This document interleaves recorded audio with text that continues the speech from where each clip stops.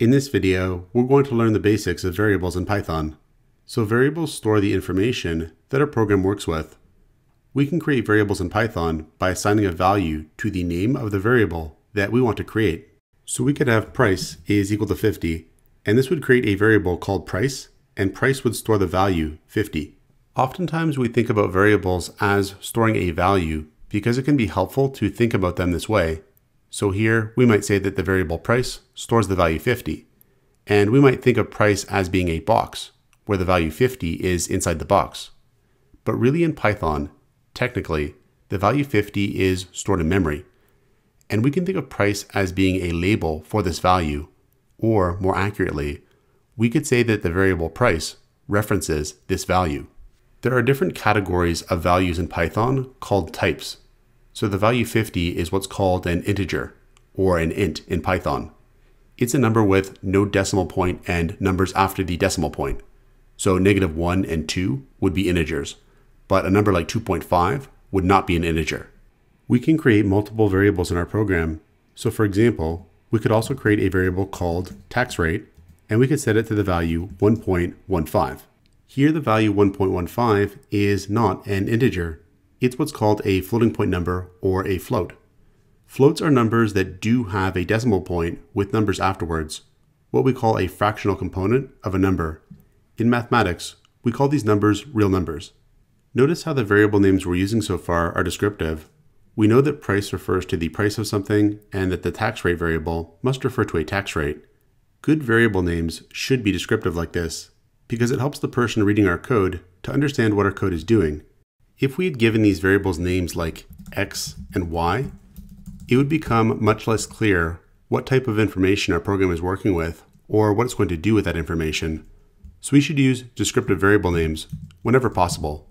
As a programming convention in Python, we use lowercase letters for the words of our variable names, and we separate the different words in a variable with an underscore character. We technically could use uppercase letters in our variable names, but we try to avoid this as a programming convention.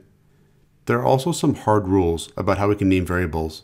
So for example, we just can't start off a variable name with a digit like 2. So if we try to name this variable 3price and then save our program and try to run it, it's not going to work. We'll get an error. It says here, syntax error, invalid syntax. So there are certain rules about variable names that are not conventions. They're actual rules of the language itself that we need to follow. So for example, we also can't name a variable if, because the word if is a special word called a keyword in Python that's actually used as part of the language itself. The equals character here is what's called the assignment operator. It's going to assign the value 50 to the variable price. Technically, 50 is what we would call an expression, and the expression is going to be evaluated before it's assigned to the variable. We can have more complex expressions involving operators, and we can use variables in these operators to produce new values. So for example, we could have shipping is equal to 1050. Then we could have total is equal to price plus shipping. And so here we've created a new variable called shipping and assigned it the value 1050. And then we've also created another variable called total, and we've assigned it the value of price plus shipping. Plus is the addition operator. It's going to add two values together. In this case, the values of the variables price and shipping. And then the result is stored into the total variable. We can output the value that a variable stores using the print function. So we can have print and then open bracket, and then inside the brackets, the name of the variable. And if we save our program and then run it, we'll get 60.5 because 50 plus 1050 is 60.5. By default, variables can actually change the value that they store as the program executes. So for example, we could apply the tax rate to this total to get a new total value that includes the taxes. So we could have here, total is equal to total star tax underscore rate.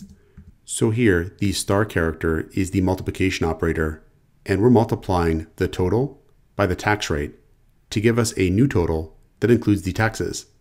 Then down here, we could have print total, and we could print out the total after the tax rate has been applied. So we could save this and run our program. And now we get this after taxes total as well, printed out after the first total. So one of the really key ideas behind variables is that we can use them to keep track of a piece of information that's going to change over the execution of our program. So for example, the life meter of a player during a game, or maybe how much ammo the player has left to shoot. There are many different types of values that a variable can store. So for example, text information can be stored as a type of value called a string. For example, we could have here customer_name is equal to Idris Elba. And here we have information stored in a string. We could also store what are called Boolean values. So for example, we could have discount is equal to true. A Boolean value is going to be either true or false. So there are many different types of values in Python. There are many different types of variables as well, such as variables whose values cannot be modified, and variables that belong to certain other code constructs. These ideas will be covered in future videos. So this has been the basics of variables in Python.